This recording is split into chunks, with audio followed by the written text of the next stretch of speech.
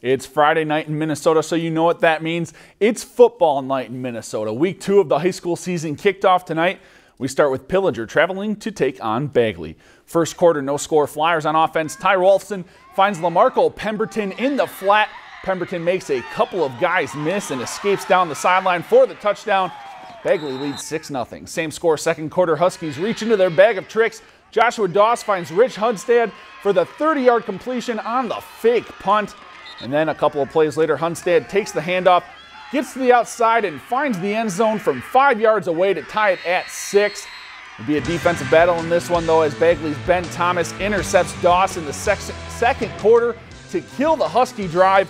But Pillager ends up winning in this one by a final of 14-12. If you've enjoyed this segment of Lakeland News, please consider making a tax-deductible contribution to Lakeland Public Television.